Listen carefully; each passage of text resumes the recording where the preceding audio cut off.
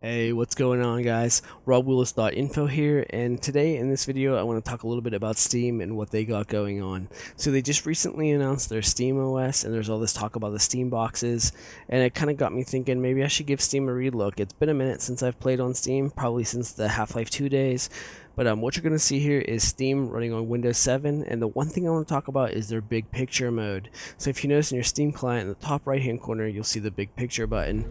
Just go ahead and click that to fire it up. And here we go. So my setup for this one is going to be a older Intel Q6600, and I got dual NVIDIA 8800 GTs in it, running an SLI, 512 megs a piece, and should be decent for this kind of thing.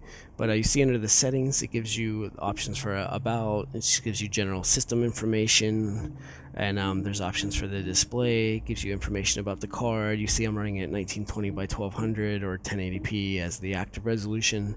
There's options for the controller, all kind of stuff like that. So let's go ahead and check out the store real quick.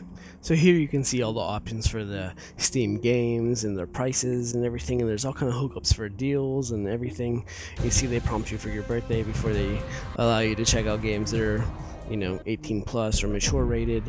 But overall it's got a very PlayStation 3 like feel, I think, and it works very well. They've done a really good job designing the menu layout and everything, and really kind of catering to the gamers, which is nice. It's something that I don't think you see as much nowadays.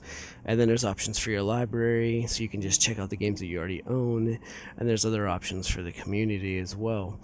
All in all, I think it's a very impressive direction that they're going with, and I think I'm definitely interested in the SteamOS and maybe even getting a Steam box. And then you see that you can return to your desktop or exit Steam and stuff like that. But like I said, all in all, it's very impressive software, and I like the direction that Steam is going with this, and I'm looking forward to the things that they're going to do in the future.